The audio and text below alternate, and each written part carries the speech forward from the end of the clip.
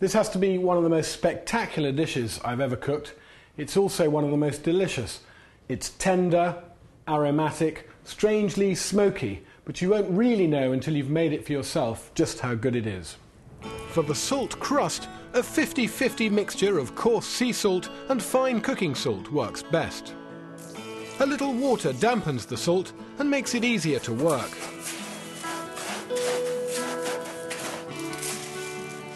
First, lay out a salty base for the fish on a baking tray. On goes a sprinkling of chopped garlic, a handful of bay leaves and some black pepper. A couple more bay leaves are tucked in the cavity, and giving them a little twist just helps to release the aroma.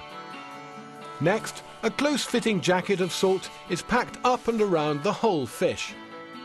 So I'm just going to tuck this up. It's quite important to avoid too much salt going inside the cavity of the fish, because that really does actually start to make the flesh taste salty, which isn't the idea. Everything but the head and tail are totally encased in the salt.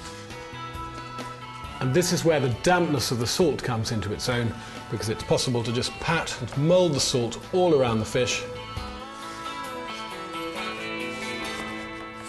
And then it goes into a hot oven for about 40 minutes. When you're cooking for a crowd, this extravagant dish becomes a real spectacle, the fishy equivalent of a whole spit roast sucking pig. And it's always a showstopper on our catch and cook days. Everyone mucks in to remove the salt crust, and when you peel back that leathery skin, the secret of the tender flesh beneath is revealed in all its glory. And that is what it's all about. It's just an amazing texture and sweetness. Very, very good, isn't it? And whatever else is on the menu, the salt-crusted bass always steals the show.